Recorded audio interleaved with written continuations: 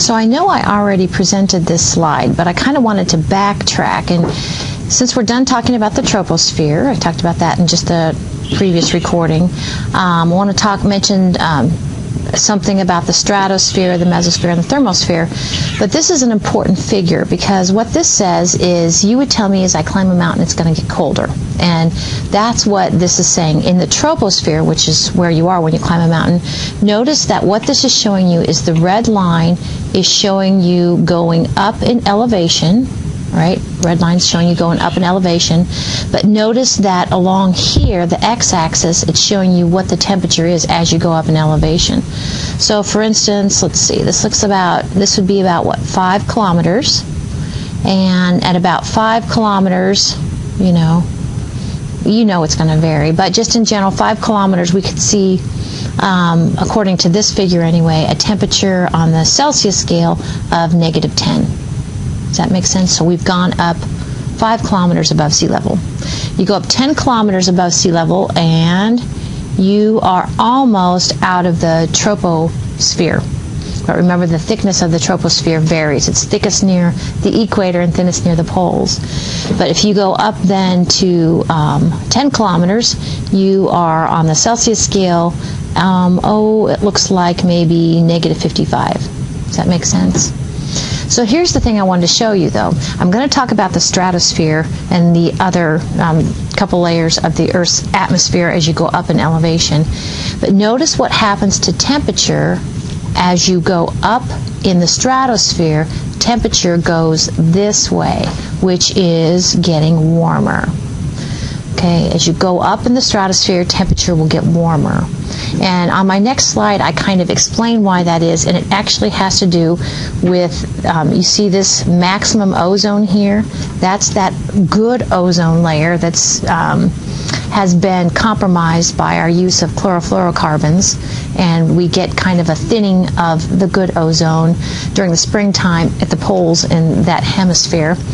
But anyway, that ozone layer acts kind of as a nice little radiator. So that's kind of how we have temperature doing what it does.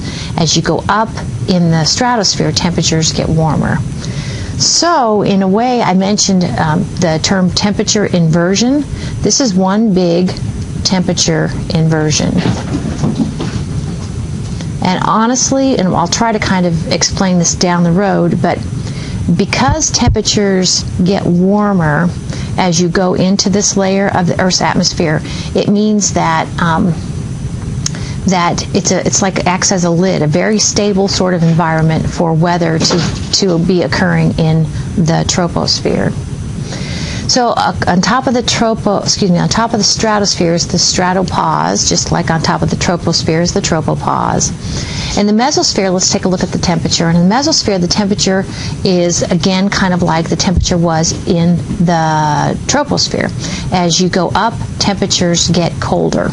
And in the thermosphere, as you go up, temperatures get warmer again. So it's kind of alternating. If you remember these 4 layers of the Earth's atmosphere, you can kind of remember it gets colder, it gets warmer, it gets colder, it gets warmer. Now this bit about the temperature doesn't really, do temperatures really get warmer as you're basically leaving Earth's atmosphere? Okay, warmer, warmer, warmer. Well, at some point you're going to be in, well, one of the things I say about the thermosphere is it basically kind of peters out. You figure the air is getting thinner and thinner, more and more sparse. At what point do you say there aren't enough, those molecules or those atoms, those molecules of gas are not part of the Earth's atmosphere because it's just so sparse? So my point was going to be that you're just kind of petering, it peters out into outer space. So what is the temperature of outer space? Now that's a whole nother thing, probably don't need to, but it's interesting. So the stratosphere is on top of the troposphere. And you can kind of see it's thicker. The stratosphere is thicker than the troposphere. And it has, just like the troposphere has the tropopause, the stratosphere has the stratopause. And it harbors that good ozone, that good O3 we talked about. And generally it warms from the top down. That's why as you go up in elevation it gets warmer, and it's related to the presence of the ozone layer. Now, as we get farther from the Earth's atmosphere, I think I mentioned this before, we're going to have less aerosols, and we're going to have less of those variable gases like water vapors. Notice this mentions that there are strong winds up there in the stratosphere. All right, on top of the stratosphere is the mesosphere, and that's all I'm saying about the mesosphere. So the mesosphere has the same kind of trend in temperature as the troposphere, in that as you go up it gets colder. And the thermosphere, like I said, kind of peters into outer space, you know. One other layer I wanted to talk about is the ionosphere, and I think I mentioned this segment ago, that the ionosphere we can kind of think as the upper part of the mesosphere outward, and as the word ionosphere might imply, there are ions in the ionosphere, and those ions, charged particles, are created because of radiation from the sun.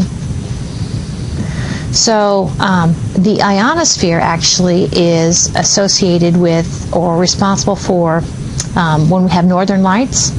And if you're in the southern hemisphere, you would look south for their southern lights. Okay, these aurora borealis. So what happens when we get northern lights has to do with this. I'll put this whole thing up here. How's that? Okay. I mentioned, let's see, I'm trying to think. Meteorology, we talk more about this in astronomy, but the sun is sending all sorts of energy, ultraviolet radiation, light energy. The sun is sending us radio waves, go figure, but everything in all directions, not just Earth's direction, but the sun is sending that information, that energy in all directions. The sun is also sending an immense amount of charged particles flowing in what's called its solar wind. So, and I actually think of myself as a star kind of blowing out, solar wind, that sort of thing, in all directions. So these charged particles actually could sterilize life on Earth, is the way I think of it, and I think that's true. If Earth did not have the protective layers it does, and when I say protective layers, I'm talking about the Earth's atmosphere, and I'm also talking about something called the Earth's magnetic field, or the magnetosphere. But between the Earth's atmosphere and the Earth's magnetosphere, basically those charged particles are trapped. So back to our northern lights. Basically, when there's too many charged particles in the Earth's atmosphere,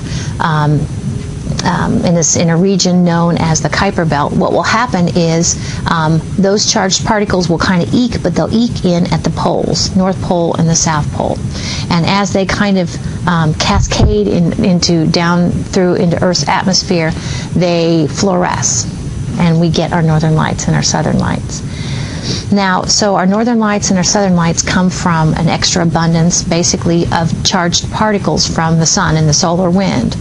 And so we know when this is going to happen. If the sun has some solar flares, or heaven forbid a coronal mass ejection, then we can